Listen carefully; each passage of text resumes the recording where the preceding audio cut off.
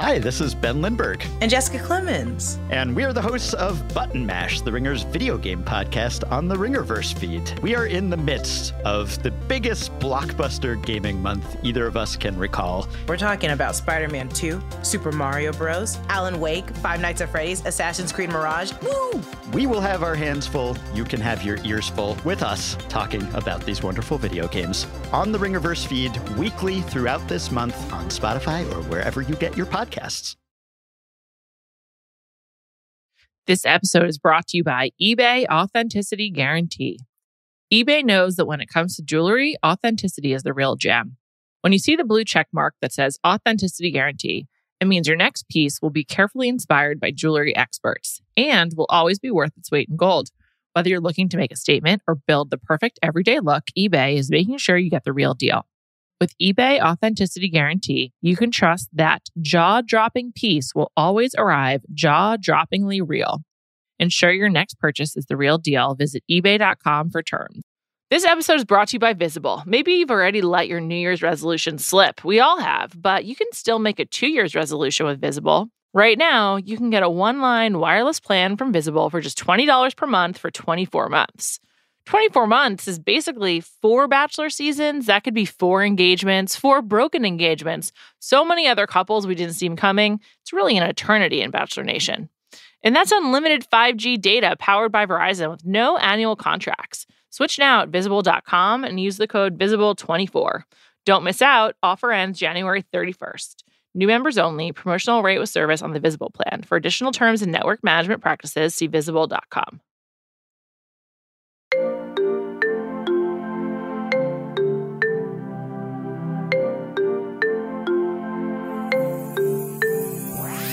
Welcome to Bachelor Party. I'm Juliet Litman. I am joined once again this week by my colleague, my friend, I think, Jodi Walker. Hi, Jodi. Juliet, that was a very, cat-esque pause, a pregnant pause between my friend, I think, friends. You guys can't see this, but Jodi and I today are both wearing sweaters from J. Crew Factory. I just wanted to share that, just so you're going to have visual. What's a better signifier of friendship than shopping at the same outlets? Do you use jcrewfactory.com? Because that's what I do both. I will order jcrew and jcrewfactory.com. I don't. I think for a really long time, I thought you couldn't even access outlets online. And like I was saying before we got on, I have one of the great benefits of where I live. It's a great access to an outlet mall. Outlets have changed over time, but we're here today to not talk about outlets, though I would love to. We are here today to talk about Golden Bachelor and Bachelor in Paradise Week 3, both quite entertaining. We're going to start with Golden Bachelor, obviously. We're going to lean into joy, which this show is providing in spades. We're going to talk about it all, but I have to begin with Ellen and her one-on-one date. Ellen, we learned, is divorced. I don't know if her previous husband is still alive or not. Who knows? But the most important thing that happened on this week's episode is Gary asks how she met her husband. And Jodi, do you know what she said? That they met when they were 10 in the Catskills. They met at camp. At camp in the Catskills. And does that mean anything? It means that she's a camp person and she married someone she met from camp, which is the dream if you were a camp person. One of my camp friends, Allison, texted me after week 1 and just had an affinity for Ellen. And I now know why. It's because she too is a camp person and Allison immediately identified it. Also, Allison, credit to her, was like, I just think Ellen is Jewish. And based on that. Well, that's what I was wondering when I said, does that mean anything? Like a camp in the Catskills, I feel like she's probably Jewish. Yeah, which is great. And, I'm also happy to have Jewish pride this week. But yeah. I just am so happy to have a camp person on Golden Bachelor who was married to her camp boyfriend. No, I gotta say, Juliet, after that talent show, I think we got a lot of camp people on Golden Bachelor. That was a lot of camper and camp counselor energy, which I also share. So nothing but a compliment. In general, I think I have fun aunt and camp counselor energy. So I always like it when I see it. I don't think I have either of those energies, but I like to be both. I think that I camp am passion energy. Yeah, and I liked being a counselor, but I don't know. Anyway, just had to shout that out because I was so excited about it and felt really meaningful to me. So thank you, Ellen, for being a camp person and marrying your camp boyfriend. Would love to know what the relationship is like now, but that's so, I mean, I didn't make the camp connection. I should have, because I knew that I was talking to you later. But the thing that I was focused on is that, like, did they completely avoid saying the word divorce? They did, yeah. He said, I know that you're no longer married, but how did you meet your husband? And then they like talked about being married, but never talked about getting divorced. It's very interesting to watch the way like we approach on this show. And I'm sure it's editing. Like, I'm sure that they talked about her getting divorced and why it happened and what a relationship with her ex is now. But it's like, it's like the New York Post is writing this. Like, if you're a widow, you're an angel. And if you're a divorcee, don't talk about it. It's your deepest There's something secret. wrong with you. It's a great point. I wish they weren't treating divorce like a dirty word, because it is not. Also, like, the whole point of the show, I think, is like second chance at love, or like finding love again. And there shouldn't be like any stipulation on how you get to that point. So it's pretty weird. It's also like kind of like classic Bachelor to like take divorce and turn it into like the worst thing that could ever happen to you. The and wildest thing in the world, when it's like extremely normal. Yeah. And like very common. And I think sometimes, I don't know, it seems like Ariana Grande's divorce is going just fine for her. Like, it's not always bad. So classic Ellen and Ariana Grande comparison. If this is the time that we have to talk about Ellen, I do just want to say, I love her. The love continues to grow. Incredible date. And Gary clearly loves her. Like, to me, this feels like JoJo and Jordan. Like, it's written in the stars from the beginning. I actually don't agree. I don't think you're wrong.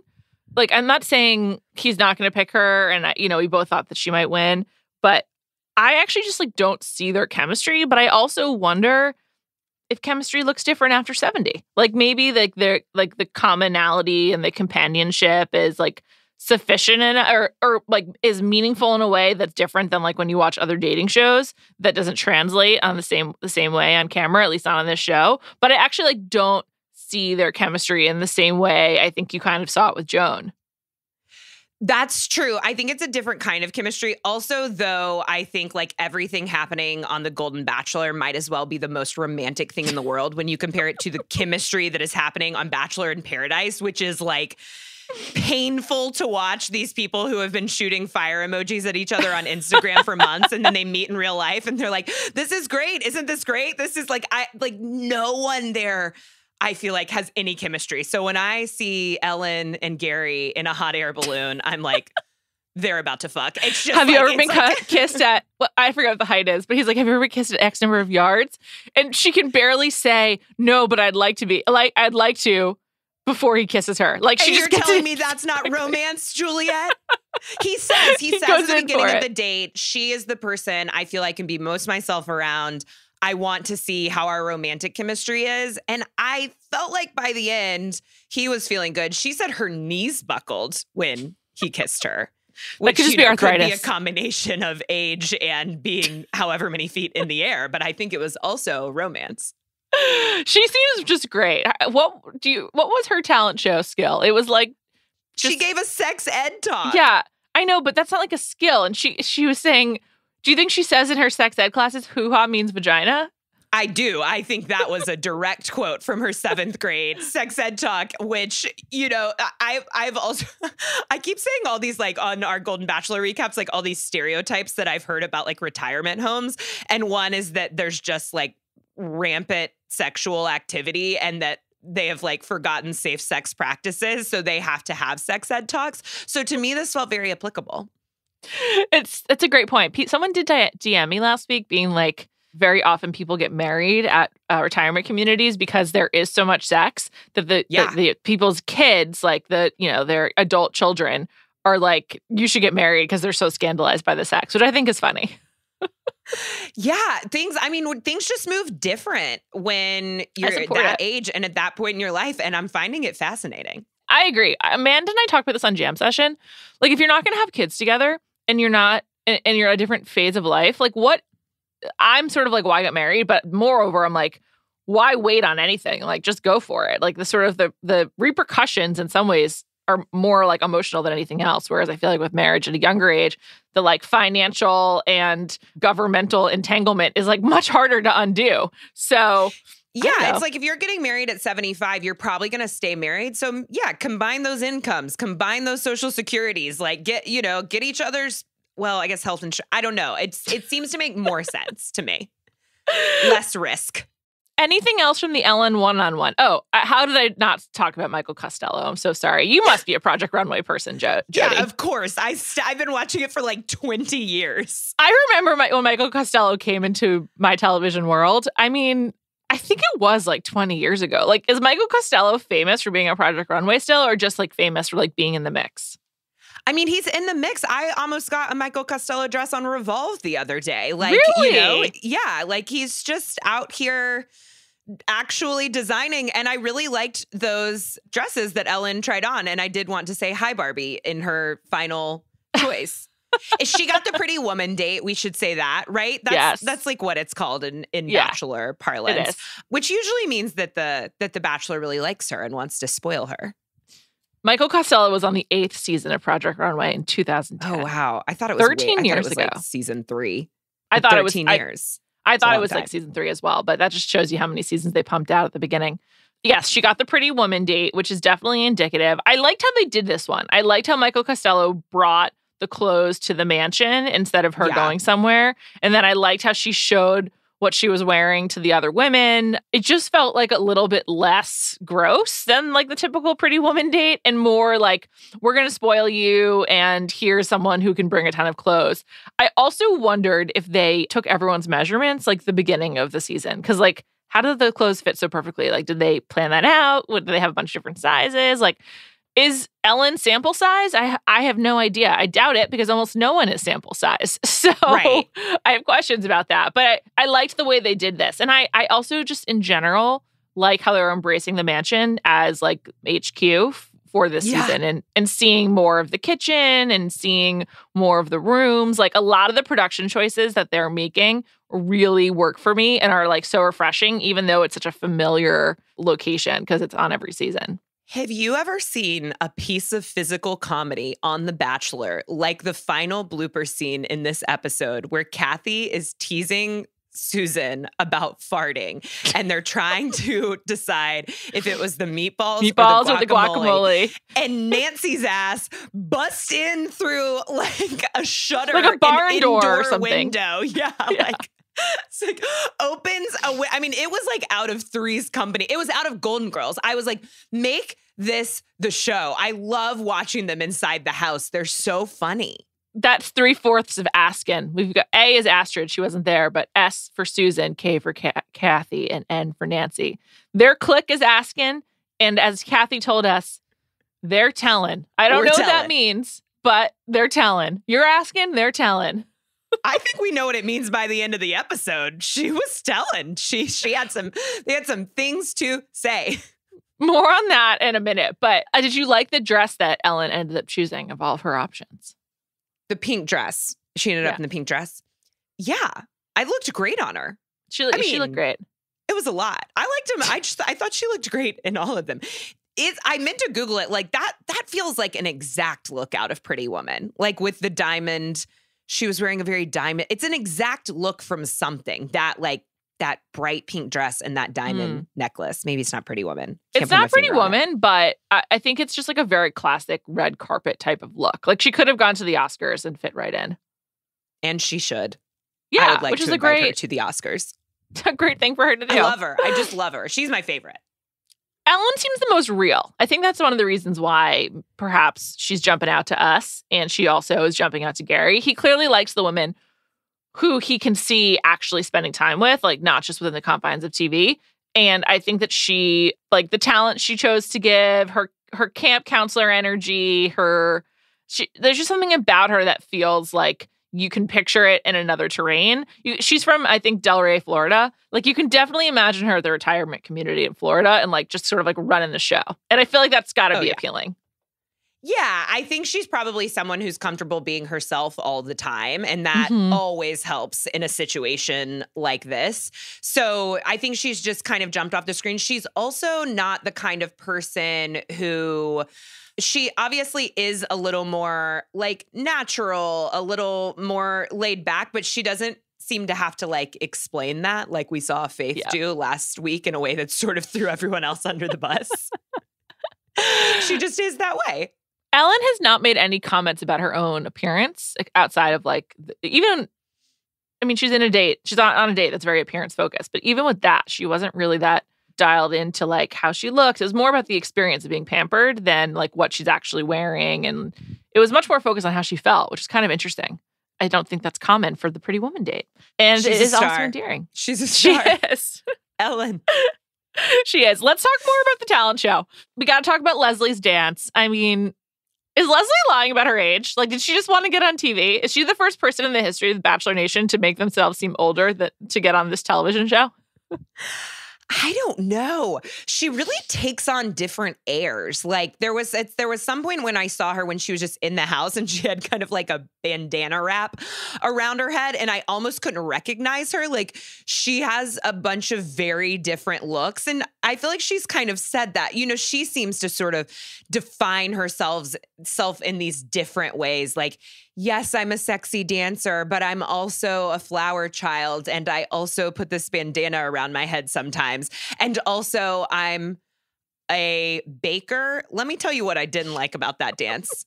When at the end, she revealed like floor cookies that had been hiding under a stool and then fed them to Gary. I was like, I don't want to eat floor food that's been under a hollow stool. No thanks. I don't understand why she had to be like, and I bake. Like, who cares? She really wants to be seen as multifaceted. I think she really regretted leaning into like being the sexy dance, but that is fine because like she is a dancer. That's her talent. Do you think that they have the jumpsuit, the unitard that she was wearing available at the J. Crew factory outlet? Because I would like it. So good. I loved it. It looked really comfortable too. Amazing. I was wondering about like boob support. Must be a built-in bra in that item, but like she looked comfortable and supported. I don't know. I need to know more. It is a great unitard. She looked phenomenal, and it was a great routine. I enjoyed it. It was a mix of sort of like cheerleader, but also like dance workout class. I liked it. She may be our Jane Fonda. She may be our Jane Fonda. I don't think she's lying about her age. I think she's just 64 stunning. And killing it. She looks great. I mean, that's young. Like 64 is young. I like, you know, the 64-year-olds I know, I feel like they could bust that out with enough choreography background. Yeah. She's great. I'm not trying to like pick on her to be like, she's lying about, I'm not trying to like, I feel like it's like a value judgment. Like you can't be 64, but I'm just need amazed. It to be true because I need to imagine that I will become as sexy as Leslie when I am 64. Like maybe it's ahead of me. Maybe I'll just like get hotter. She's so youthful. Who else from the talent show really stood out to you? Let's talk about Sandra being the Lucille Ball of our time. That I actually laughed out loud when she hit the punchline. When she love hits her. So which woman did he choose? The one with the biggest boobs. Like, Sandra, you maniac. I love you. And it's so, I'm so interested to see what happens with her because I do feel like we keep getting these little moments that really make her stand out, but we've barely seen her with Gary. I felt like we saw her in the preview a lot. I don't think we've seen her with Gary at all. But we haven't seen much yet. Yeah, we haven't seen her at all. But that was so funny and a great way to start it. Who knows if she actually started the talent show, but like good editing by putting that first. It set a really good tone. Astrid's talent was being a beatnik, which I assume like included slam poetry, but I wasn't exactly sure. Do you mean April? Sorry. Yes, April. I keep saying Astrid, but I mean April. I couldn't make heads or tails of what was her talent? She was being a beatnik. She like put on some fringe clothes and said, I'm a beatnik, which is not beatnik. Susan did some kind of martial arts, which I loved. I love Susan. Susan has a lot of skills. She could have done anything on that stage. Did you see Susan and Kathy's Instagram post that Kathy put up where she referred to them as Kris Jenner and Caitlyn Jenner? And I did not. It's so funny. And so I guess like people have been saying that. Is undeniable. And they're leaning into it. And I absolutely love it. Like I'm mixed on Kathy. Obviously we'll come back to her and Theresa's tension. But like that off show moment has me all in on Susan and Kathy. I think that like they're self-effacing, they're having fun, and they also really found friendship, which is so sweet. And always one of the best parts of like these dating shows is when people like find friend love. And Susan is like clearly not winning, but I'm so happy she's on the show. She brings so much energy. She's constantly smiling, and she's like everyone's confidant. Like I just am happy when she's on TV. And everyone's hair looks great. There was thanks, Susan. Kathy's hair looks markedly better than it did when she arrived. And I noticed it. She had it kind of the side of it pinned back. And I thought it looked so like youthful and pretty and cute and chic. And then later when I saw when I saw Susan doing her hair, I was like, oh, well, Susan did it. Like, that explains what it. a get to have a hairdresser, a stylist in the house. It's fun watching those two and a few of the others. Like, it's so rare weirdly to see truly funny people on this show, I think. Like, not funny on accident and not doing funny stuff, but like witty. And they are witty. Yeah, they're like a quick bunch. Yeah. And then, of course, the winner of the talent show was Joan. I thought Joan's poem was like very cute. I enjoyed it. It was like when she ends it with the I hope you'll give me an extra point. And then she gives it like this was my first cry of the episode. She gives it like a poignant pause for just not vomiting on your shoes. I was like, Shel Silverstein. It was giving Shel Silverstein. I thought because when she was like, she did a poem, I was like, oh, okay. It's going to be it was really quite good for like the kind of poem that rhymes, Yeah. It was really good. Compared to regular Bachelor, when they do these kinds of like, everyone bring a talent, like this was so much more fun. Also, just by virtue of calling it a talent show, not like pretending it was anything else other than like get on stage and do something wacky or do something entertaining, like was just great. The low end aspect of it like played really well. Whereas when they try to like make it seem like a bigger deal or something that it's not, or like a poetry slam, like it's just stupid. Like the ideas that are going into this season of Golden Bachelor, like, definitely need to be applied to everything else because it's much more fun. Like, just call it what it is. It's a talent show. But I do feel like they've done talent shows on, like, just kind of called it a talent show where maybe they're also, like, dressed up or wearing a Speedo or something. But, like, there's always going to be, like, a theme on regular Bachelor. Yeah, I just also feel like these women were better at doing the talent show. Like they were just so more talented, sure of themselves, more talented in their own skin. And, Joan was like clearly really terrified. And I thought she was going to get up there and do fine, but be like, give a nervous sort of performance. And she just was so delightful. Yeah. And so beautiful. I know. I like Joan. So Joan goes home because her daughter recently had a baby and needs support. And Gary seemed like legitimately heartbroken, as did she. I feel like if for any reason doesn't work out with the woman he has chosen through this process, he's got to call Joan. I felt like they had something legit. And what a great loophole that, like, if it doesn't work out, you have someone that you had a connection with that you could just call up and be like, how you doing? You want to restart this? Do we know? I don't know where she lives. I believe she's from Alexandria, Virginia. Okay. Well, if I recall correctly. So, not the most convenient to Indiana, but who knows? They seemed like they had a really nice time and he was really loving it. I felt bad when she had to leave. Everyone was so sad for her. That's another thing. All the women, it's like on Survivor when someone has to go home and they're like so upset for like a medical evacuation. So bonded. On Survivor, they're always telling each other, I love you, like hard 3-word I love yous on like the second day. I'm like, okay, reel it in. I know. Like, you just let's reserve that word to have some meaning. I know. That's how they felt on this when Joan had to go home. It was truly really. They were that was my next cry of the episode. Is Susan was so upset. And Gary was so upset. I mean, he really was like, he was shaken up and he was struggling so much between wanting to tell her that he understood, but also being really disappointed. And he said, what did he say? He was like, I'm disappointed, but I'll be with you. I'll be with you. Like, I'll be in your heart. Yeah. It was adorable. Also, I was kind of curious about the logistics of how she got the message. They must have message production or something like that, but I was just sort of curious. Yeah. I guess they have some sort of access. Yeah. They must, like emergency numbers or whatever.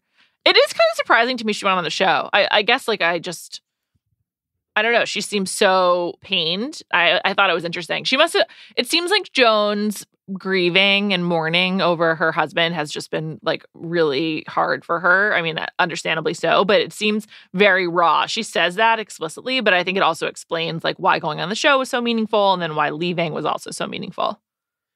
Also, they've been putting this show together for so long. You know, like they were calling for applications like 3 years ago. Yeah. I wonder how long she may have been cast on this before her daughter was even pregnant. You know, like I just wonder how long they've all known that they were going on and been kind of building up to it. And like she said, you know, she just hoped that it would get better, but it's gotten worse. It was very emotional hearing her talk about how like you're always a mother. But then also the last thing she said, she was like, this and Gary have just really healed something in me. You know, like as you get older, you just become more invisible and you don't have this sort of like significance you had when you were young. And she said this really healed that for her. I know. It was really sweet.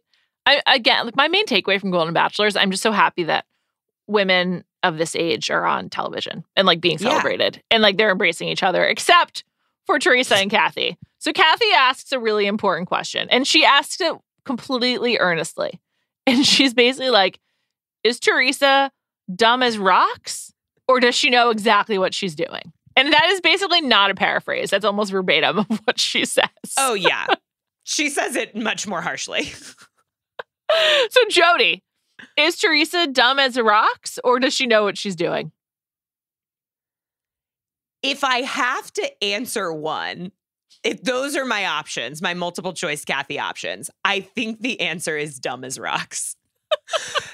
But what I would say is that she's just clueless. She's just sort of ignorant to what she's doing because she is maybe sort of self-absorbed, but I do not see it as being malicious. No. I don't think she's dumb as rocks either because she doesn't sound dumb. She just sounds clueless in a way that must be pretty self-absorbed. Because when she goes through all that and then she does it again at the rose ceremony, like immediately starts talking about her connection with Gary, I was like, Theresa. Well, she can only talk about how great Gary is as a reflection of how he treats her and her own experience. So I just think she's like incredibly self-absorbed. And like the only way she can discuss anything is through her own experience. So I would say like, I'm now introducing another option. Sorry I didn't give it to you. But my response is she's self-absorbed. Kathy was pretty mean. Like she was the type of mean where you're like, I'm not being mean. I'm just being honest. But like being honest is mean. I can't say I disliked it. I was like, I needed a little bit of edge, and now I'm in on Kathy. Like, I really enjoyed her commentary. I was already in on Kathy, so I felt like I would excuse almost anything. But I felt the same, which is like, this is harsh. And also, Theresa wasn't defensive about it. You know, like, when Kathy told her, she said she really felt bad. She wasn't ever like, you know, she just kind of took it. Which then made it seem probably more harsh what Kathy was saying.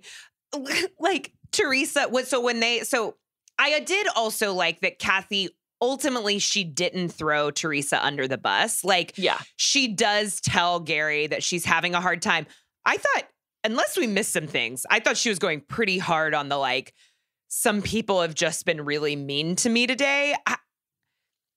I don't know. I don't know if I would classify what Theresa was doing as like mean. Mean feels like it has intention, but I guess like what Kathy was really feeling is that Theresa was making a judgment call that like she can talk to Kathy about how amazing and special and perfect and unbeatable her connection is with Gary because she doesn't see Kathy as competition, which I think would sort of speak to what Joan was saying, which is like, you're already feeling an amount of insignificance maybe at this point in your life as a woman when society has deemed you like no longer of value. Not a lot of value. Yeah. And then when you have like a peer sort of reflecting that back at you again, that would be painful. I just definitely don't think Theresa was doing it with any intention. No, she definitely wasn't. Also, I don't think she really did anything except for like make Kathy feel like she doesn't have the connection that Theresa does. Well, there was that moment in the kitchen where she starts the conversation being like, I want everyone to have a good time here, but our date was undeniable. And Kathy's kind of like, what's that now? What are you telling me? I love the kitchen scenes, like just in general. I love seeing them taking care of themselves. I love seeing them like congregate there. I've also been in that kitchen. It's huge. That island is really big and it is like a great kitchen to cook in for a group. And it is like a real like communal space. I understand why they're there a lot. Yeah, she's just like, she can't hold it in. I feel like she also maybe similar to Kathy and Joan, like hasn't felt this way in a long time. So she's so excited. Mm-hmm. She like can't hold it back. My favorite thing that Kathy said that was totally mean was when she was making fun of how small Theresa's clothes are. I loved it. I thought it was Juliet, so funny. I mean, that I was thinking of you the whole episode because like you absolutely called it on Theresa. Like last week you were like, Gary clearly really likes her, but I don't know if the other women are clicking with her. And I was like, how can you even tell like what's going on? And then boom, big time. Like Kathy was making fun of her from the jump. And she frames it as like, you know what I'm jealous of?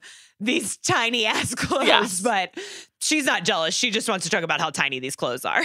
That is totally something that I would say. So that's why I loved it. It's also something that is not said from a place of like anything but like jealousy and envy and like some kind of negative feeling. Like it's not a kind thing to say.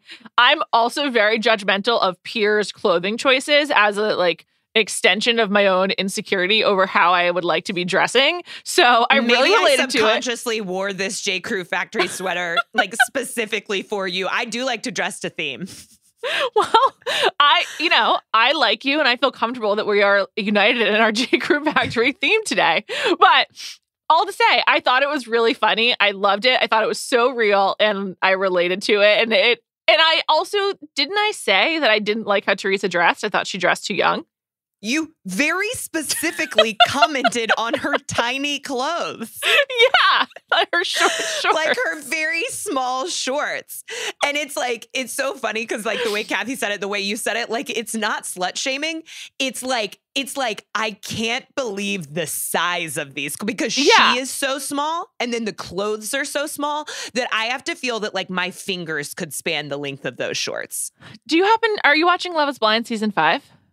I've watched the earlier episodes and I've listened to you. And then I just started listening to you and Callie talk about it instead of keeping on watching. Great. I appreciate it. Stacy, who we hate, dresses similar. Like she's like similar to Theresa with like the tiny clothes club. Stacy doesn't wear a full shirt ever in the course of the show, but like it's similar type of shorts. In episode, there's like this big party episode that they have. It's in episodes 5 and 6 or 4 and 5. I can't remember. And Stacy's wearing like those types of cutoff shorts where you can see the pockets because they're so short. And I just feel like it's very Theresa. I think she did like wear those. I gotta say, this summer, I was wearing tiny clothes. Like I was just like, at some point I was like, what's going on? Like I was just really into short dresses this summer, just like getting the gams to the people, I guess. So Amanda Dobbins tells me that minis are back. So minis are so back. And like, it has been really fun. Like it makes me feel like a kid again. Okay. I think dressing on trend for you is different than Theresa and her tiny clothes. So I'm just throwing that out there. Maybe. I loved that Kathy brought it up. Thank you so much, Kathy.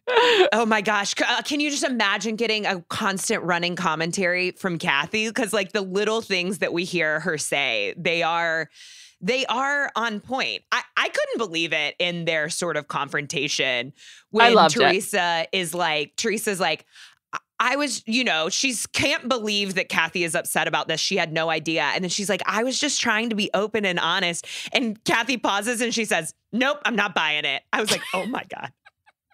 If someone ever said that, I would get mad. If someone said that to me, no, I'm not buying what you're saying, I would get mad. And I was surprised by Teresa's. There was not an angry bone in her body, which was interesting. No. Theresa seems like a pretty nice person. Like, again, just like misguided. But I think that I would have been pushed over the edge if I were Kathy by Teresa's rose ceremony performance. Unbelievable. But then, on the other hand, Kathy is being pretty mean. So it's a lose-lose, creating great television and bringing us some tension that we needed, because throughout 3 episodes, it's sort of the only real conflict, which I'm enjoying. And it doesn't seem, I think that people have been worried, like, we really love Gary. We really love these women. This is such a different show because, like, it is really sweet. It feels less contrived. It somehow, the romance, like the option of getting together at the end, it all feels like more realistic than original brand Bachelor. And so I think people have been kind of scared of what kind of drama, like, the producers might try to stir up, like if they would cut the brakes and the headlights on Gary's car so that he has to drive on a freeway in the dark, for example. But this didn't seem contrived, it was just like a personal conflict, and it was really complex. Like at the end of the rose ceremony, when I saw Theresa and Kathy hugging, like they were holding each other at the end, and I was like, oh, great. Yeah. And then they immediately got into another argument. Here's the thing. It's a simple show. Simple reality shows are always a revelation, and they go awry when you just try to like put a hat on a hat. And it's like, just keep it as is. Maybe people like understand how to do it, but I like I said before, I do love how much the dates are simple, but they don't feel budget. Like Callie and I always comment on how budget The Bachelorette feels compared to The Bachelor. Yeah. This doesn't feel cheap. It just feels like simple. They're definitely not expensive. No, the budget is low. But at one point, Joan, when they sit down, Joan gets the one-on-one date from the group date. When they sit down to dinner, she goes, who gets to eat dinner in a place like this? And I looked around. I was like, oh, a place full of weird trinkets and antiques. Literally every person who ever goes on a date on this show gets to eat dinner back to the in a antique place store like this. On La Brea. I was glad to see it. It looked a little bit different. But there is just, because of the way the context of the show, it, like I said, it feels straightforward versus low budget. Whereas like with charity seasons, like, okay, so they're making a big deal about going to Oceanside? Like, I don't think so. I mean, maybe they should just not travel anymore. Like, I don't know why they do have to travel. Are they going to travel on Golden Bachelor? I think only for the finale. Okay. Which I'd be down to see it all. This has also given me like a new love for the mansion, which I normally find disgusting. Yes, I love seeing them hanging out in the mansion. Like, just give us more of the women getting down together, and the men when they're on The Bachelorette. Like, it's sort of what makes the show fun. It's not like because they're finding love in London. So there's like so many lessons to be learned from this. This episode is brought to you by eBay Authenticity Guarantee. eBay knows that when it comes to jewelry, authenticity is the real gem. When you see the blue check mark that says Authenticity Guarantee, it means your next piece will be carefully inspired by jewelry experts and will always be worth its weight in gold. Whether you're looking to make a statement or build the perfect everyday look, eBay is making sure you get the real deal. With eBay Authenticity Guarantee, you can trust that jaw-dropping piece will always arrive jaw-droppingly real. Ensure your next purchase is the real deal. Visit ebay.com for terms. This episode is brought to you by Visible. Maybe you've already let your New Year's resolution slip. We all have, but you can still make a 2 year's resolution with Visible. Right now, you can get a one-line wireless plan from Visible for just $20 per month for 24 months. 24 months is basically 4 Bachelor seasons. That could be 4 engagements, 4 broken engagements, so many other couples we didn't see coming. It's really an eternity in Bachelor Nation. And that's unlimited 5G data powered by Verizon with no annual contracts. Switch now at Visible.com and use the code VISIBLE24. Don't miss out. Offer ends January 31st. New members only. Promotional rate with service on the Visible plan. For additional terms and network management practices, see Visible.com. On that note, let's talk about Bachelor in Paradise, where many lessons were learned this week. Namely, Kat is the Kathy of Paradise. What a performance from Kat. She's just, I think I said last week, like, I'm fascinated by people who are that uptight. I'm fascinated about everything about Kat. Like, she will just fly blind and then have like one moment of sort of self-reflection, and the way she like she just gets it off her person in a sentence, like, when she's really worked up about Brayden, she's like, "This is hard for me too, I think." Like, she has no idea. She doesn't seem real. I just called her the Kathy of Paradise. I actually don't mean that. She's like a total Kathy Theresa hybrid. She's both like mean to other people, but also completely self-obsessed. And being like, well, my love story, blah, blah, blah, blah. But a question for you. Do you think she was like straight up just using Brayden, like waiting for someone else to come down? Like, do you think this was all a plan or she's just flying blind? Like, what do you think her MO is here?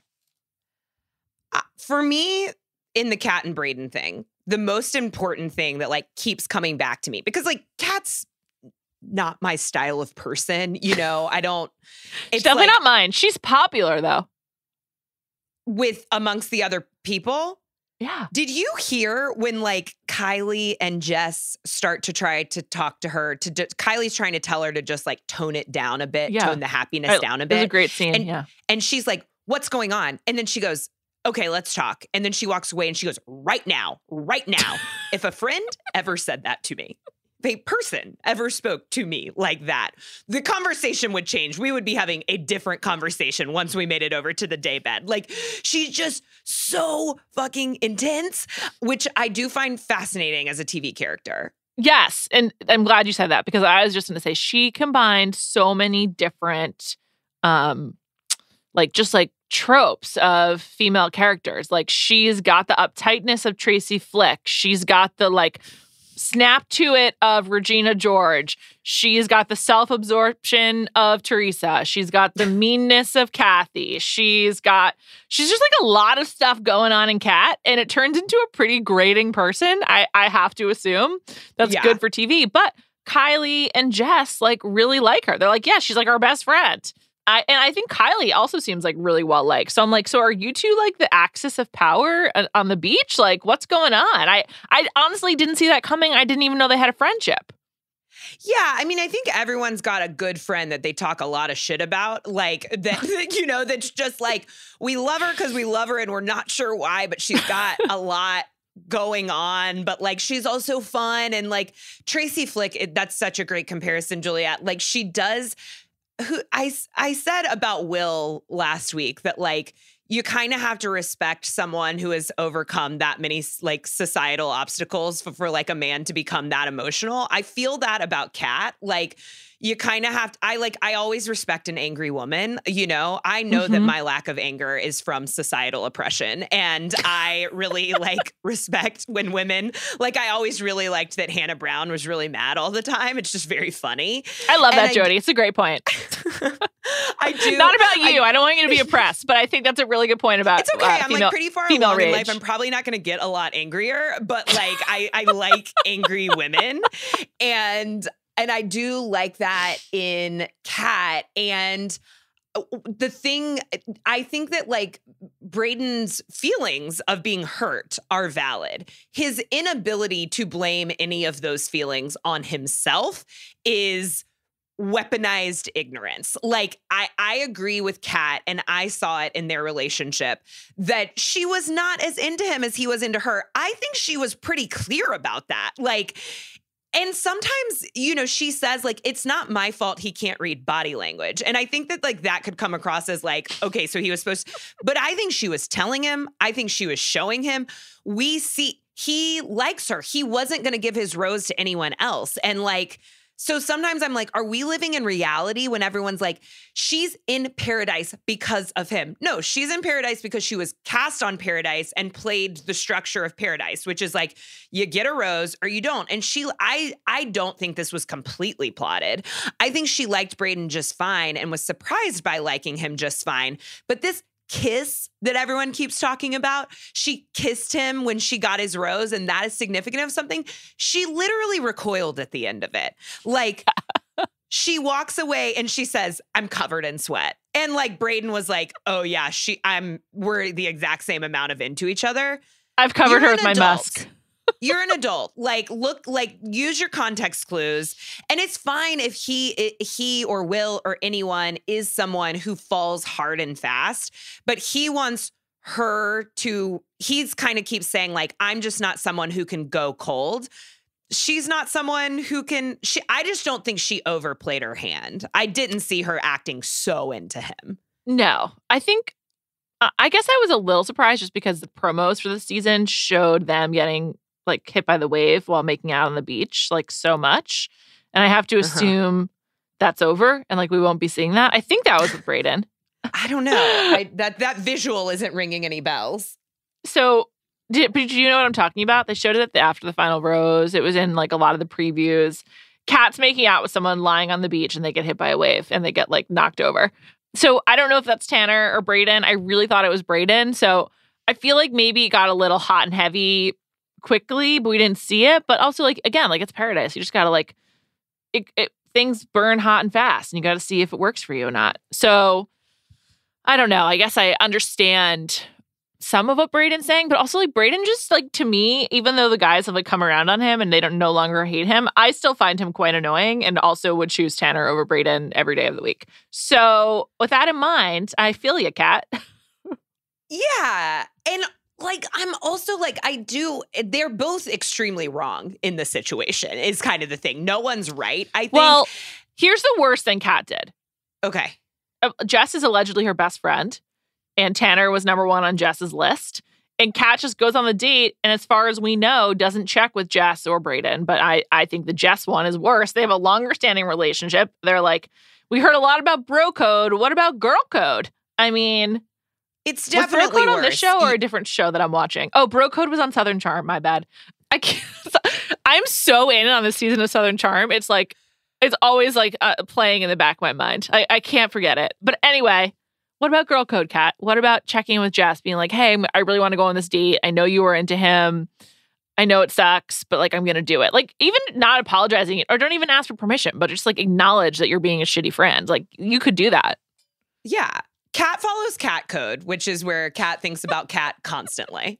And I don't respect that about her. It's like, I know if I would not be able to tolerate Kat. There is something about like hard pass, extreme, just like ignorance to how she comes across that I sort of enjoy watching at this point. It's like this Kat episode was good for me. I don't want her to be the main character of Paradise or it will ultimately be too grating. But, you know, you bring up Jess, and Jess's performance in this episode of Paradise was it's interesting. I just noticed this time that like, it seems like every single one of these men has come in interested in Jess.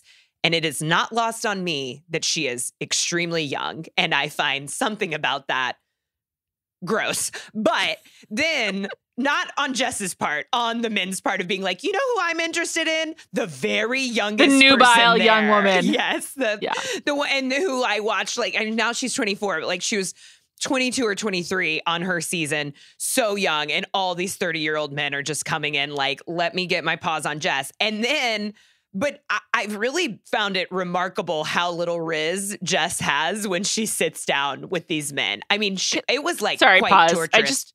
I know that riz is like a TikTokism that like young people say. What does it mean? I think that it's short for charisma. Oh, got it. Okay, thanks. And so like, but in general, it just means like having like game. Got it. Like talk the game thing. Mostly. Yeah. Got it. And okay. Jess does not have a lick of it unless like she got in front of Tanner and she was like, who cares? I'm not actually into this. But like, well, okay, I'll tell you what is the definition of not riz. What? Is Jess with every man that she talks to saying, I put on this one piece because I'm feeling bloated. I was like, Jess, what are you? She clearly is self-conscious about wearing the one piece. Let's be clear. Because Kat made her feel bad about it. Damn it, Kat.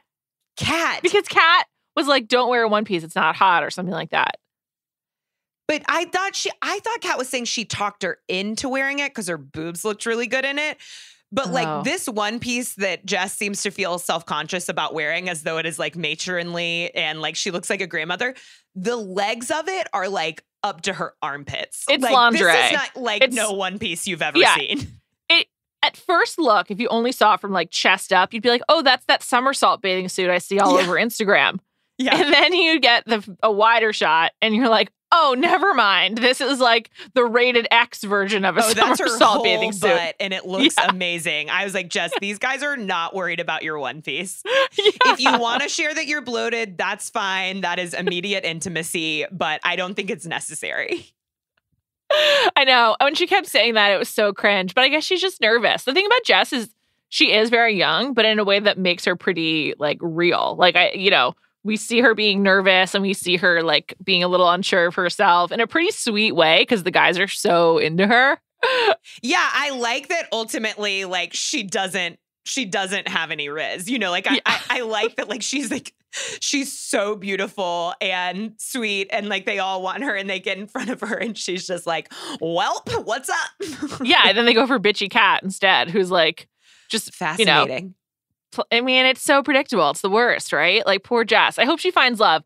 Blake remains so subdued. I'm like, is he high? I don't know what's going on there. So I don't think that's a match made in heaven. I think, but hopefully they both find happiness. Not with each other. Yeah, but not with each other. We had some other arrival. We talked about Tanner. Other big male arrival this week was Tyler Norris. I like how the Tylers of this show or of like this franchise are all like full name, like Tyler Norris to indicate who you're talking about because there are so many Tylers. My main question for you, Jodi, everyone was so excited when he came down to the beach, men included. Is Tyler Norris hot? Like, what's going on? Everyone acts like he's like some Adonis.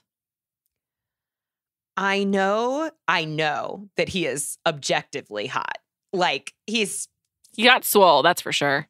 He's very swole. He was genuinely worried about busting his own sleeves of his shirt. It was like he was stunned by the size of his biceps. He is always smiling. And what's weird is, I would say he's cute. Like, I think people are confused because on Rachel's season, he was really cute. And now he's swole, so he was hot. Like puppy dog cute on Rachel's season. Yeah, like young Zac Efron cute. Right. Like and now he's like Channel Zac Efron. And now he's like when Zac Efron got swole and it's like, oh, is he hot now?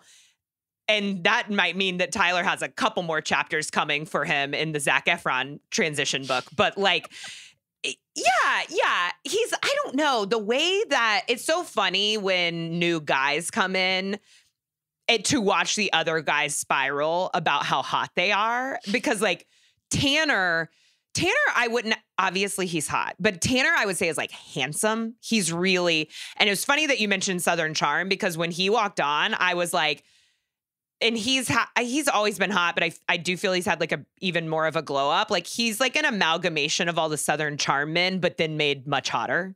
Something about him looks like someone on Southern Charm. I think he just has like kind of like a general hot guy look. I think Tanner's really handsome. Definitely into him. I think he's the kind of attainable hot. He kind of, to your point about the Southern Charm guys, none of them are like so stunning the way that like a Tyler Cameron is or Avon is. Like Avon, as we discussed last week, is like objectively actually is an Adonis. But there's something about a tall guy with a symmetrical face and like dark hair and like that you're just that's like in a world could be attainable, but actually isn't because everyone agrees they're really handsome. And so like the consensus then moves them out of the attainable stratosphere. And so that's Tanner to me. And also like Austin and Shep and Craig. Yeah, it's like what it is they can attain you or rather I'll speak for myself. They can attain me. It's like I want to think that if confronted with a 6'5" jackass that like I wouldn't fold, but I would. Fold like a napkin. I know I would. You know where I stand on the Southern Charm men, Jodi. So it's my curse. I don't like to talk about it. It'll ruin our newly formed friendship. Our J. Crew Factory bond. I think Tyler seems like a nice guy. I like how that Tyler and Avon are friends. It seemed like they had no connection, even though apparently they're roommates. Like, Avon was really excited he came down, but then we didn't see them talk to each other really at all. And I'm like, for roommates, like, shouldn't you be, like, closer? I was confused by that. I want to know what like psychodrama is happening with Rachel and all of her ex-boyfriends. That it was so crazy to me that we did not circle back on that she was genuinely open to getting back together with Tyler, her number 4 pick, who she's like, we just always had a flirty relationship. And when they sit down, it's like, yeah, they've already skipped so many steps. They're immediately like very flirty. She's like, I'm being so chill, Tyler. Can you believe it? I'm so chill. Like they have like inside jokes because she's not chill. And I was like, what a love story this would be if they could just circle I was rooting back for it. And then nothing. He picks Mercedes. I was like, how is Rachel feeling? Didn't see that come in. I know. She just keeps getting, I feel like Rachel just does keep getting rejected. She'll find the right person. She's kind of like a sneaky Hannah Brown where you're just like, just kind of gets like just knocked down, and then she'll find the one. I mean, she did quite spin out on her season into like extreme self-consciousness. So I just hope that doesn't happen here. But she does have, the loving support of Double Denimkin. So that could help. She has a solid plan B. No Double Denimkin. Tyler and Mercedes fell fast. I'm just like, is this real? Like what? Like they must have been DMing before the show. There's no way those two people never talk to each other to like then have this outcome of like being so into each other. So I'm assuming there's some off-show context we didn't get. Yeah, I think they had that fire emoji buildup like Kylie and Avon, because when like two people like Tyler and Mercedes say that they were each other's number ones, I was like, who is Mercedes? Like when we started this season, I was like, I've never seen this gorgeous person in my life. I know, like, she got no screen time. And she's Tyler's number one. Like, yeah, they're definitely, so much of this buildup happens on getting into the Bachelor Nation cycle, looking at each other's photos, which is interesting, because like that kind of is like online dating. Definitely, you yeah. build someone up in your head from looking at their profile and then maybe like texting, it's like you do some texting or some messaging or whatever. And it's like, boy, have I been fooled by a great texter, but this seemed to be like a good match. And sometimes I felt this way with Avon and Kylie, who are so beautiful. And then, I mean, Mercedes and Tyler are also beautiful, but they're so sweet. Like they're so cute. And I was like, yeah, if I were that adorable and I found myself in a setting with someone that adorable, I guess that's all it would take. Especially if you've already been talking and you're like, great, now we just are on vacation together and there's nothing to do but to make out. Great. I really like Mercedes. Like she seems like a deeply nice person. I have no opinion. I still feel like I don't know her at all. I'm like, okay, really? Cool. Yeah. She's barely talked. You kind of cracked the code for me last week, I think, when you were like, Mercedes is a caretaker.